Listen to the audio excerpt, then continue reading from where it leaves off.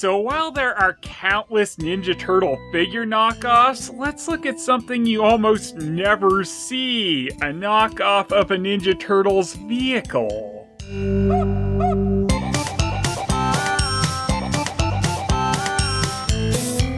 Argentina has a few rather sneaky bootlegs and knockoffs for Ninja Turtles, and these vehicles are definitely one of them. These things copied very closely the design of the Playmates Ninja Turtle vehicle boxes, so just looking at this thing, it's a little hard to tell that this isn't legit. One of its biggest tip-offs is, of course, that it was even made in Argentina, but only one side of the box actually has Industria Argentina on it. Probably one of the most impressive things about this knockoff is how closely they have copied the art style that would be on the official Ninja Turtle vehicle boxes. They didn't screw with the name or anything, and just setting these things beside each other, these really look like they would have came from the same line. But of course, when you really look closely, you'll notice some things wrong, like the lack of a Playmates logo. In fact, you don't get any company logo on this thing at all. It's just Industria Argentina, and even if this was licensed out to another company to release in Argentina, they would definitely have some name on there somewhere.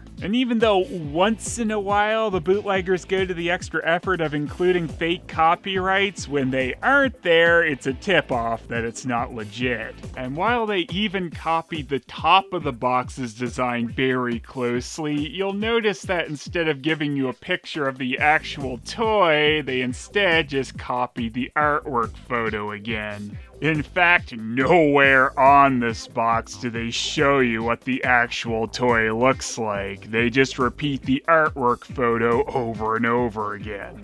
Guess they were really proud of that, which, hey, in this case, they definitely should be. But you really gotta give it up to them for copying so many things almost exactly with this one, even the bullet points about the vehicle. Giant rubber tires, original turtle design, freewheel action.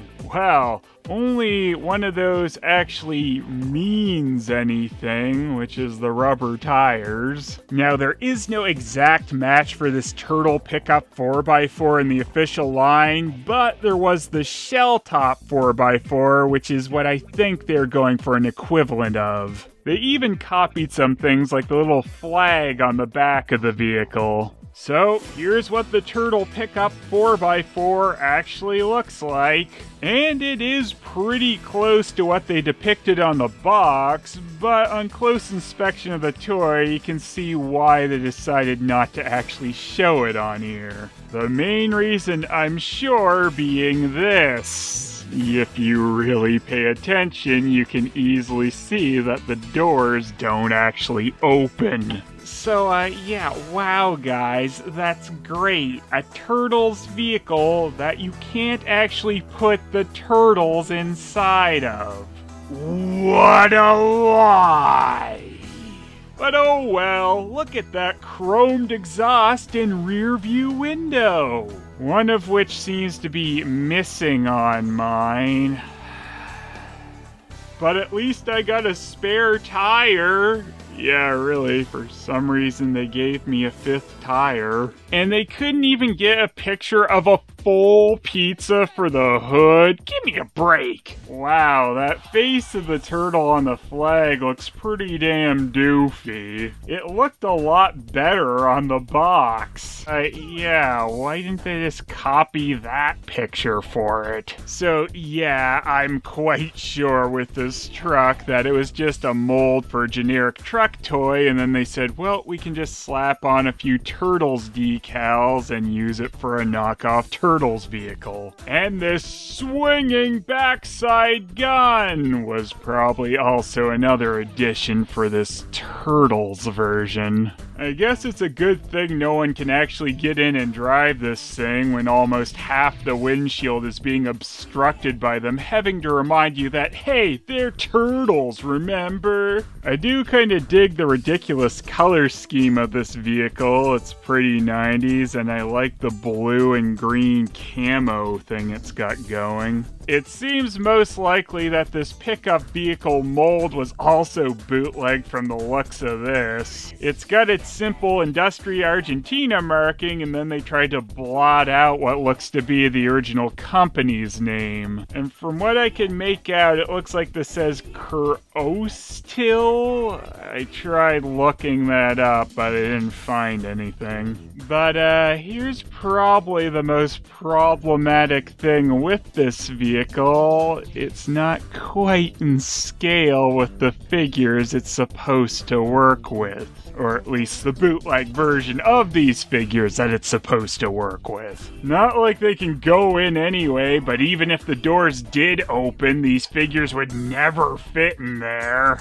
But I can just about get Leo in the right position for that gunner's chair in the back, since that was probably something added after. But there's no Angry Mike and Lazy Raph to drive it. Or Donatello to wonder why the hell he wasn't included in the picture. This does feel decently put together in a few ways. The plastic isn't overly cheap, and it does actually have rubbery tires, so that's something. It even has a peg on the back for that extra tire. They did a decent enough job turtlesing up this pickup truck as well, with a bunch of Turtles decals and the Turtles flag held on by a metal coil so it bounces around a lot. Obviously though, the mirrors could have been attached a little nicer since one fell off. The main thing left to be desired though, of course, is doors that actually open. Especially when this is supposed to be a vehicle for Turtles figures. Well, at least this repackaging of it is. 6. Considering how I don't see Turtles vehicles get knocked off too often, it'll get some points for that, even if it is just a redress mold of a generic pickup toy. They did at least slap on a bunch of Ninja Turtles stuff and add a gunner's chair under the back. 5. This 4x4 is kind of the more normal version of this and the one that appeared in the actual line. The closest thing to this that ever appeared officially was released in the UK Hero Turtles line, and it was a track racer vehicle. But yeah, it's kind of weird that a knockoff Turtles truck even exists. 4. The box really is my favorite thing about this particular knockoff, and it's really where they put the most effort. The level to which they copied the Playmates Turtles vehicles boxes was very impressive, and the artwork is actually pretty damn cool. This is definitely one you have to look twice at before you might realize that it's not legit. It would have been kinda nice though if they'd actually showed something different on one of the sides of the box. 9. Here's where this truck really flops because the Turtles can't actually drive in it, and its scale is way out of whack with the real figures or any bootleg lines of them that you could get in Argentina. Even the gunner chair they added is a bit too big compared to the rest of the truck. However, that does at least mean that a figure can sort of fit in there. And I have seen a picture of one of these trucks with a smaller scale rubbery looking turtle that seems to fit in the chair almost perfectly. It could be that sometimes these trucks would come with this little figure, or maybe mine's just missing. If it did ever actually come with the truck, that's kind of funny when the box says figures sold separately, but then again, they might have just put that on there since the real boxes do. But even if you had one of these little smaller scale figures to go with it, none of the rest of your Ninja Turtles figures would work, so 2. And the bootleg zones overall is 6! It gets points for being a fairly different Ninja Turtles knockoff and having a quality box, but loses a bit for not being the proper scale or even having the ability to put any figure in the driver's seat.